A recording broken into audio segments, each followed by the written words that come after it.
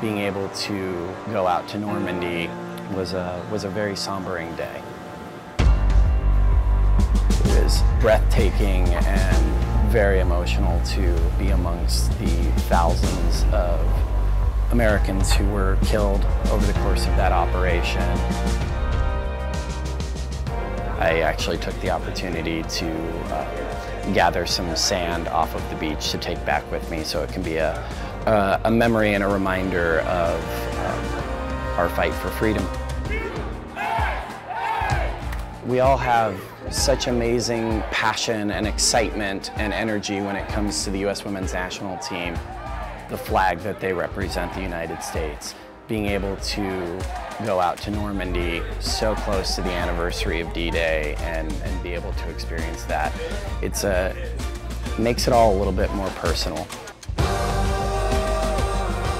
When we did that march, it seemed like there was only about 200 people. But as we went up this hill, up the mountain, I look back and it must have been 1,000 people, maybe, 1,200. But then I turned the corner and realized there's about 5,000 to 6,000 people in the march. When they realized how many were going to our event, the police came in and said, we're going to create a march route for you. Marching through the streets of Paris, shutting it down? Like, who does that? They stopped the traffic for us. So that was cool. It was just literally honoring the American Outlaws. People love it. It's just like it feeds joy. Everybody was smiling, taking pictures. It was just joyful. It brings joy to people. They're applauding and they're chanting, USA, USA. It was very friendly. It created for one of the most epic marches we've had.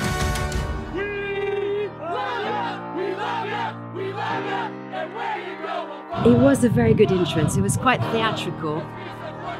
It's really cool. It's nice. You're just like, I'm like, we love it, we love it.